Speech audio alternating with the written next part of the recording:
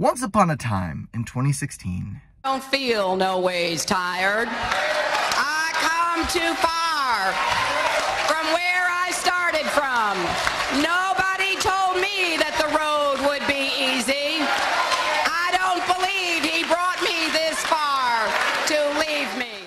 What you saw was Panderer-in-Chief Hillary Clinton putting on a black accent to talk to primarily black voters, trying to pander.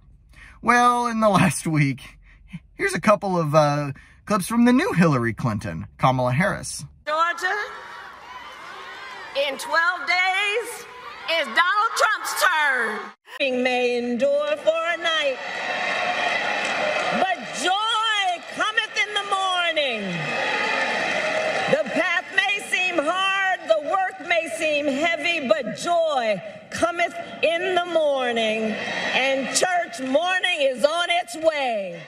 What the hell was that? I seriously don't understand how black people don't feel super condescended to. I'm sure many do, but I don't know how, like, black people on average don't just say enough with Democrats if this is the way that you're going to act toward us. This is one of the most condescending things I've ever seen in my life.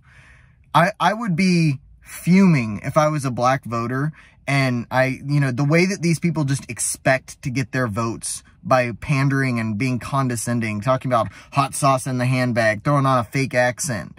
I mean, it's what is it that Sticks Hexenhammer always says? I sure am do love the watermelons. I mean, that's what they're doing. It's so disrespectful.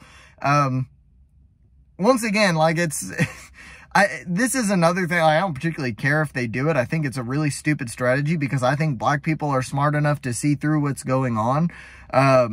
But I don't know why it's not like more of a, a popular position among black people to just absolutely reject the Democratic Party and walk away. And it is happening in larger and larger numbers, it seems, particularly with black men this election cycle. But my God, this is like the most cringy thing I've seen in quite some time. And I just watched a couple of Gwen Waltz videos, so that's saying something. That's about all.